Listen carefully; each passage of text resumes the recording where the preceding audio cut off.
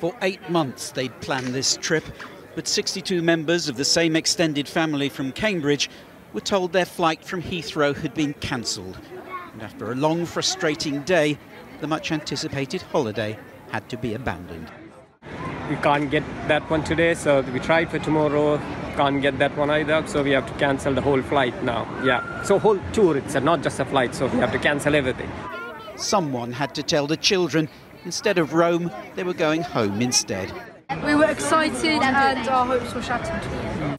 There were hundreds of sad stories like that, as thunderstorms here and across Europe, followed by technical problems with British air traffic control equipment, resulted in cancelled flights and frayed tempers.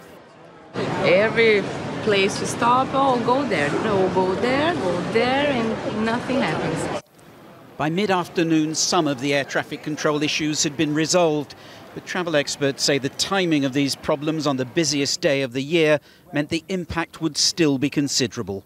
A combination of thunderstorms and air traffic control problems is going to be awful at any time, but this is about the worst weekend ever. There are going to be tens of thousands of people waking up tomorrow morning where they really don't want to be because their flights have been cancelled. The railways have been suffering a heatwave hangover, with some disruption again today, though hundreds of engineers have been working to repair buckled rails and damaged cables to restore the normal timetable. Yesterday it was rail travellers receiving an apology. Today it's air passengers, like the family from Trinidad celebrating Grandma's 70th birthday in a Heathrow cafe when they should have been in Italy. Paul Davis, News at 10.